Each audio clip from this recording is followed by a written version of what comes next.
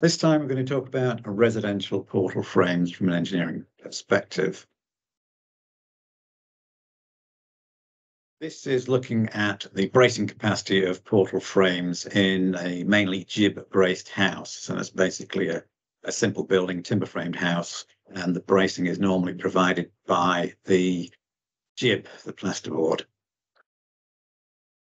So the content for today, it will be mainly about the calculations as well. We'll have a brief look at the red coat template and then go through in detail the Mathcad example, and then look at some connections and what are the site issues, potential site issues with these kind of frames. Give you some tips and raise some issues about it, and finally provide the references. Interestingly enough, one of the references is from the engineering practitioners group, and welcome all those from the engineering practitioners group to today's seminar. So for people in Redco, to find the spreadsheet, it's under My Templates and under Analysis, and you'll find Steel Portal BUs. If you load that up, you can find out the bracing equivalent for a steel portal frame. So quite often I look at a spreadsheet and wonder, what the hell is a spreadsheet doing? Because the spreadsheet will hide a lot of information, and you wonder what kind of wizardry is hiding behind those macros. So let's look at it in detail, not the Excel, but what the calculations should be. So let's open a Mathcad version of it. And this is my Mathcad version, produced some time ago. Here we're using Mathcad Prime. I know there's a Mathcad Prime 9 out, but we're still on Mathcad 8 at the moment. And so some background information to the calculation. So this is presenting calculations as I'd like to present them and review them. So light timber frames, as designed by NZS 3604, usually have an assumed ductility of 3.5 due to the jib board bracing. Now, this is quite a novelty to me because coming from England, we don't consider plasterboard to be a structural material, and we certainly wouldn't consider plasterboard to be ductile. However, jib has done a very good job at persuading the New Zealand industry that jib is not only a fine structural material, and it can perform in a ductile manner under seismic loading, and they've done some tests to prove that. It does feel counterintuitive, especially as the second part of it says that the steel frame is not ductile, i.e. you're using a ductility of 1. Well, this confused me no end. How does plasterboard get a ductility of 3.5 when steel only gets a ductility of 1? Now, we all know that steel is a highly ductile material, and you would normally have a ductility mu factor bigger than 1. However, in the case of a timber-framed house, which is really what NZS 3604 is aimed at, the portal frame, the steel portal frame, is not likely to go beyond its elastic limit. It's not going to go plastic, so you're not going to get ductility. You're not going to be looking towards ductility. On the other hand, how does plasterboard get a 3.5 ductility? Well, it's because of your nailing or screwing your plasterboard onto a timber frame. And the ductility comes from those fixings under a seismic load, or any dynamic load for that matter. When you push this timber frame wall clad in jib board, it will deform. And as it deforms, the metal of the fixings will start to go ductile. That's where the ductility comes from. So the design philosophy is based on the following assumptions. You have an ultimate deflection of your frame, and it's limited to 1% of the story height. So height over 100 for wind and seismic at ultimate limit state. You then limit the serviceability limit state deflections to height over 300. And there we have our mu factors of 3.5 and 1 for jib board and the portal frame respectively. So Mathcad allows you to define units, and so Jib has defined the unit of a BU. What on earth is a BU? It's a bracing unit. Well, it's simply 1/20th of a kilonewton. Why didn't they just use newtons? So coming into the analysis, here is a typical portal frame that we use in a house. We have a rafter span. In this case, it's a flat rafter. Length 6.2 meters, height 2.7 meters. We've done some calculations separately to find out what the capacity of this frame is. So here is our designed bending capacity for the column and the rafter. We've also picked up what the I values are for the rafter and column. So scrolling down, these coefficients come from Klein-Logel, the Klein-Logel tables. So we start with a notional 1 kilonewton point load at eaves and apply that like so. Given that 1 kilonewton point load, you derive an eaves moment, MB, and a support reaction. So oddly enough, both these moments are the same, but handed, as you can tell from the bending moment diagram. So going down there, the horizontal load limit based on the bending capacity is then derived by factoring up the capacity versus the notional load, and we get a load of 32 kilonewtons. Based on the capacity of the rafter, 29 kilonewtons. We also get a limitation of 27 millimeters for the ULS state based on our notional deflection for a 1 kilonewton point load, factoring that up again. So factor that through, the horizontal loads for the deflection limits are come down to 17.29 and 5.72 respectively at ULS and SLS. So that's the first portion of the calculation. That's deriving it from the actual capacity of the steel frame. Now we want to look at wind as applied to our frame. Well, we've done a separate calculation, which is the earlier pages of that spreadsheet, as to what the wind pressure is on our building. We then work out the ratio between ULS and SLS, and here we go, 1.474. We factor that up to give us an equivalent load at ULS.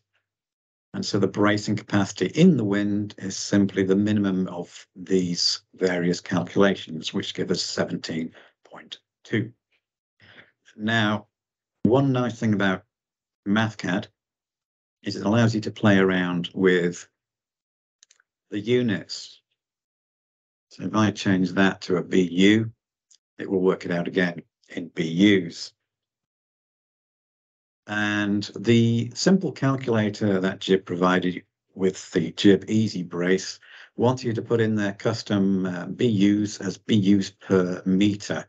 Then you need to tell it how many meters of that portal frame you've got. So that's our wind.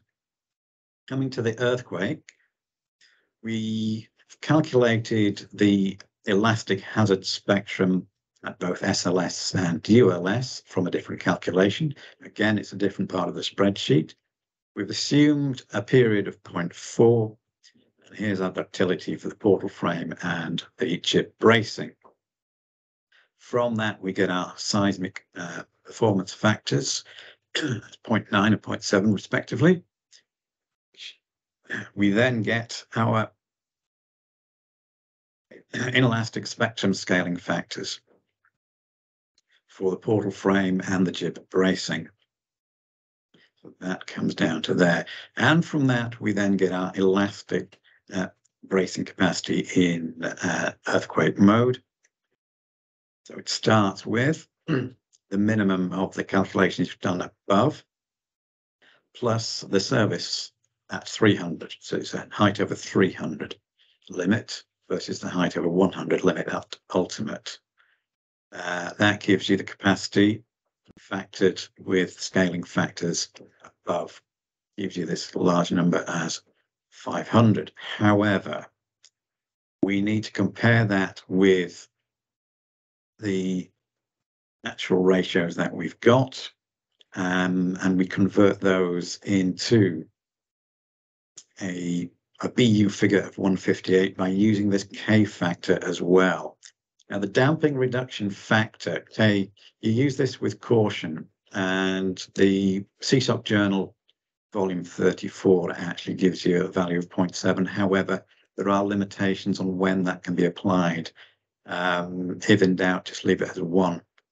But obviously that's going to reduce your BUs from that. And again, we pop out with a BU factor as BUs per meter. Now, a quick check looking at BRANZ report SR337. That's the one by Angela Liu. And there's a formula in there to compare the damping that you get in a jib-framed house and comparing what you're assuming to 1170 part 5. Now, normally we're looking at damping levels of about 5%, whereas the jib-framed house is looking at a damping around 20%. That's quite a lot of damping.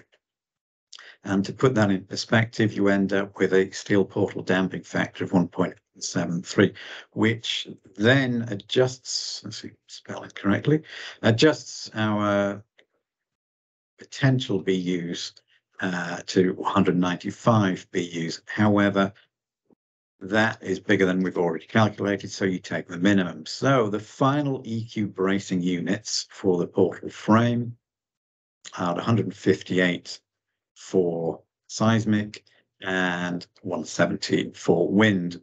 You'll notice it seems to be stronger for wind than it does for earthquake, which usually isn't a problem because it's usually the wind load that's dominating these light timber framed houses and similar buildings rather than earthquakes. And there's the list of references. Coming back to the slideshow, that was the Mathcad. So some issues around connections. This is advice that comes from, originally from Charles Clifton, but it's published in the guidance document from the Engineering Practitioners Group, EGP. And one of the tips is don't use diagonal stiffeners. When you're designing portal frames, some people come up with all sorts of fancy stiffeners on the portal frames, for example, or even S-shaped frames. So don't do that. Just use rectilinear portal frames. So you're basically boxing out that corner and the whole thing is fully welded. There's some issues on site. You're often limited for space and you can be parking these steel portal frames on the edge of your concrete slab. Now, if you do that with the toes out, your spacing is too small for the concrete. So turn the frame around and put the toes away from the concrete edge. And don't forget to tighten the bolts. So edge spacing, more demonstrated here as well. So avoid welding the whole thing on site, but if you must do welding on site, avoid welding the site knees. What they suggest is design a bolted welded beam splice connection at the points of contraflector of the beam. And don't forget to be aware of potential fire when welding close to timber, because by the time you come to weld it, there'll be timber elements in your structure as well. So if you can avoid doing site welding, all the better.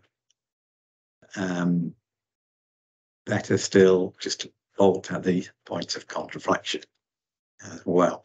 So tips.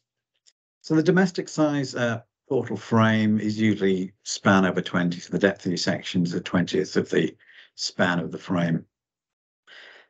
We did a check on the strength of the portal frame, but usually these frames are determined by deflection, and deflection will govern as well. Don't forget to restrain your frame against buckling. So in plane, it's nice and stiff, but out of plane, it has very little stiffness. they need to be tied into another structure. Don't forget to brace the portal column as well. Don't use diagonal stiffeners, as I mentioned before. Use the rectilinear stiffeners. So the issues, well, this comes back to the original report, the BRANZ report. So there's a fair amount of assumptions made for these timber framed houses when using NZS 3604. And remember that code is aimed at light timber framed buildings, and they're supposed to have some kind of egg crate style, so lots of walls, relatively closely spaced. So it's reasonably regular both in plan and in elevation.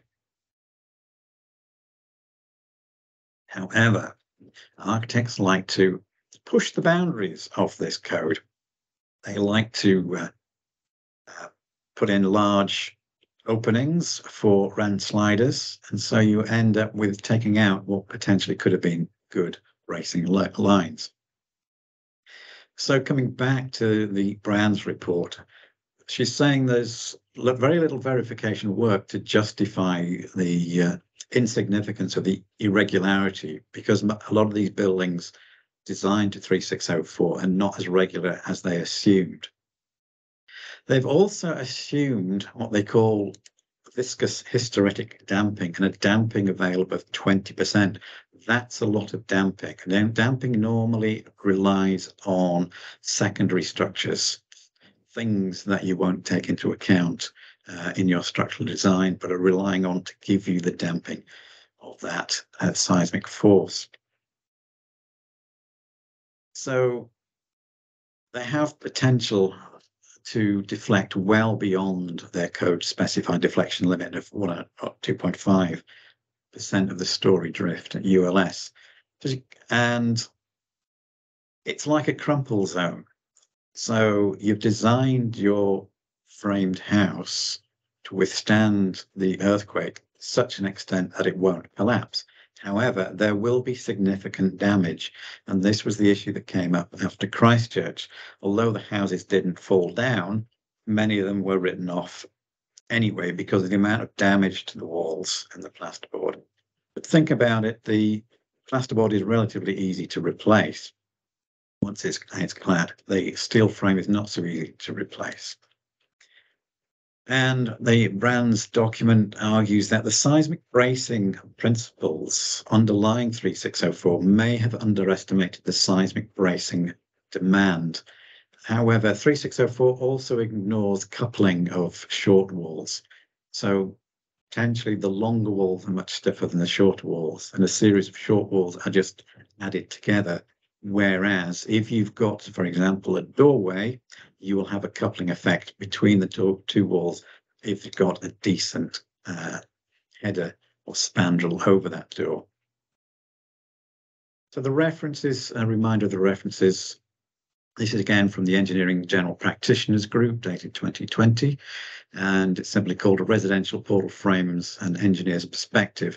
And it outlines some of the things, and I've borrowed quite heavily from it for this presentation.